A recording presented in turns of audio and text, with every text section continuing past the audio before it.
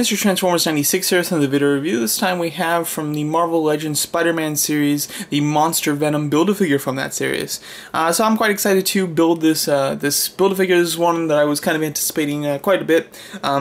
I'm just a big fan of Spider-Man, Spider-Man villains, and Venom is, of course, a cool character, and this was a unique version of him, so that's what really drew me to this Build-A-Figure. However, the Build-A-Figure itself, just by the pictures and everything, didn't look super impressive. It looked neat and everything, but it wasn't mind-blowing. However, actually getting in and building it, it is quite impressive, and I actually like it quite a bit in person, I must say. So let's go over it. So first of all, just kind of the face sculpt, because for me, this almost didn't have a monstrous quality to it. It just kind of looked like an extreme Venom, just like slightly extreme. Like this could pass as just a normal Venom too, other than the spider symbol being weird. The rest of the figure could just be a Venom, you know. It didn't necessarily scream monster Venom to me. It was just more regular Venom. But there are details and there are little pieces of him that do scream monster when you get it in person. The face sculpt does look very nice. I do like the teeth. They're very good, and the gums you can see quite well. Particularly from the side, it looks really nice. I do like this kind of jaw area that's visible. I think that looks quite cool. His tongue is nice. It flings out and does a couple twirls, especially towards the end. It's very cool. This is one aspect, though, where I think that they could go even more extreme. Have the mouth even open wider, like a really disgusting amount. Like, it's just so wide, it just looks almost ridiculous. Just to go, like, more extreme, you know? But I do like the details in the face. I think it's very nice. And overall, it does look quite good. The body looks nice. Where you really can see like the monstrous quality of him is within the details on the actual body and limbs, where you have a bunch of little veins. The veins are really what kind of extend him to be monster, in my opinion. So I do like that. Like, as you can see, it's all sculpted in there. It's all the same color as his body, so it's hard to see in photos. But in person, you can definitely see it, especially with good light. And you can see all the just tremendous amount of veins that run down his entire arm, like into his hands and everything. Same thing with the legs.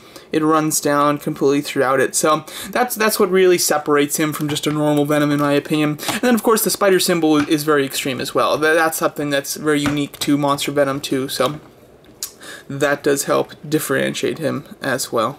It's more jagged, almost like an electricity styled spider symbol. It's like if Electro had a spider symbol, this is what I'd kind of expect. So it's interesting.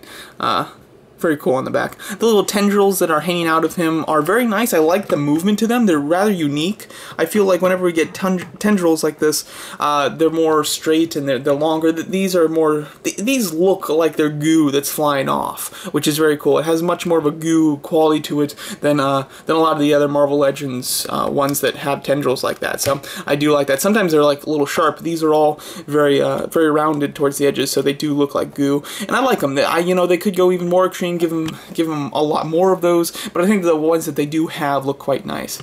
As far as his proportions, they're interesting.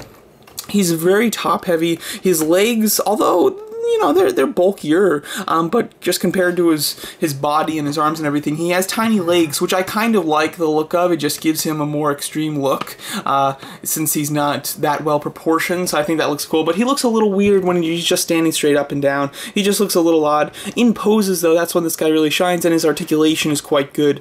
As far as his articulation goes, he's got a bulge-headed head, which is a little hindered just by the shape of his head and his body, but it is on a hinge, which can go up very high, which is quite nice. As you can see, he can look up an insane amount, and with the screaming, it really does fit him, so I do like that quite a bit.